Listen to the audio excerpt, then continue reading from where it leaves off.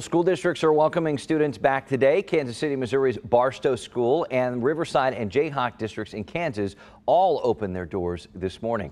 For schools that haven't started, there's still quite a bit of unrest over plans to get back to learning. Several people showed up to a rally outside Lee Summit District headquarters last night saying that they want the kids back in school. This is not a scientific equation, okay? This is an ethical question.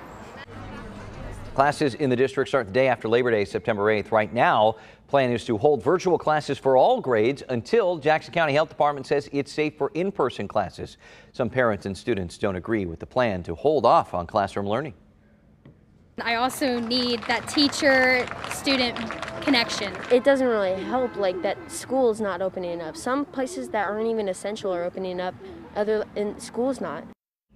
In a statement, a district spokesperson writes in part, "We want to be at school in person. We're also committed to our duty to keep students and staff safe and healthy to our greatest ability. The district hopes to make a final decision by Tuesday. We will, of course, keep you posted." Health officials in Clay County, meanwhile, have new guidance for districts when it comes to fall sports. That includes a recommendation to move them to the spring. Another option would require virtual learning for all student athletes playing contact sports and then just moving forward with fall sports as scheduled because of the precautions in place. Members of the Smithville School Board say they'll wait a few more weeks before they make a decision.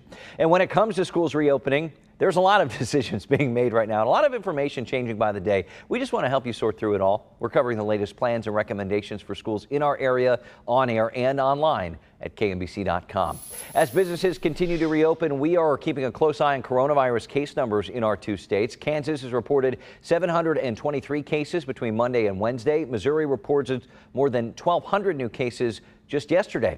Positivity rate is still above 10% in both states. Now 10.6 in Missouri, 13.4 in Kansas. And you look at the green line here on the bottom, the national average is much lower at 6.5%. This morning, questions are swirling about a big youth wrestling tournament scheduled to take place this weekend at Hy-Vee Arena over in the West Bottoms. Kansas City, Missouri's health director tells us he may order it to shut down if safety measures aren't properly followed. Rocky Mountain Nationals kick off tomorrow with some 2,500 student wrestlers from 40 states headed to the arena. Dr. Rex Archer says there will be a 2,500 person spectator limit there, hand wipes and sanitizer at every mat, table, and face mask requirements for everyone. If we knew what we know now when this thing was scheduled, we probably wouldn't be having it at all. But these things get planned months in advance. And while the tournament is technically allowed under the mayor's order, the health department is officially advising against it. Meanwhile, health department is also offering free COVID-19 testing today at Southeast High School on East Meyer. This goes from 9 to 2 or until supplies run out. First come, first serve. This is for anybody who lives in Kansas City, Missouri, Jackson County, or Clay County.